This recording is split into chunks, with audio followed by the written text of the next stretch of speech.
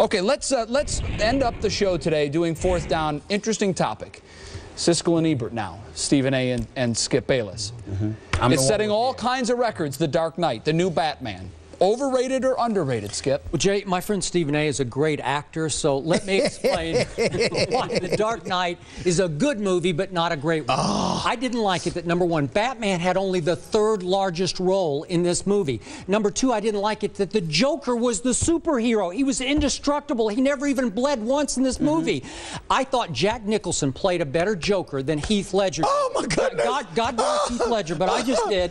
I thought Aaron Eckhart deserves the Academy Award nomination because he delivered a better performance as the hero and the villain than Heath Ledger did as just the villain. And finally, I must say that Maggie Gyllenhaal was weak as the love interest because I didn't buy her at all. And the last point, I would agree with you there. I wasn't feeling her at all. A role like that, you need to get a Halle Berry, Beyonce, somebody. How about a Sanaa Lathan, a Gabrielle Union, somebody like even a sister? Just throw them up in there. Somebody fine. She wasn't it. You got me there. Every other point that you made, I think, is utterly ridiculous. This movie was an A movie. And I'm going to tell you the biggest reason why. Yeah, granted, Batman wasn't even the star. It was really the Joker or what have you. They had black, but the bottom line is this. You look at it, it was one of those rare movies. It's supposed to be this action hero and all of this other stuff. It made you think. It touched on your soul. In other words, how bad would you become? You're just like, the Joker was trying to say everybody's like the rest of us. Y'all are just like me. You are no better. Just let me put you in this situation and show you how evil you could be. You look like the Joker. I keep telling you that. And he was the star of the movie. And I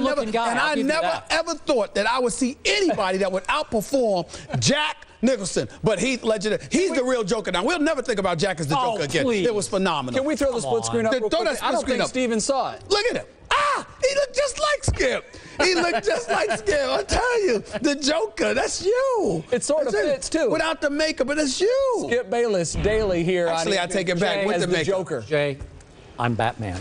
There you go. You're gonna right. miss me, ain't you? You're gonna miss me, ain't you? We're out of time for our debate topic. Right, Stephen A., always a pleasure to have you. Absolutely. Always fun. Yeah. Still to come, we're going to answer the Sports Nation poll question. Do you want your starting quarterback or Brett Favre? Let's see what the Sports Nation said when we come back. I got to tell you, Skip, there is an uncanny resemblance, and I've never seen the two of you. I said he looked just like him. looking guy. I told y'all. Wow.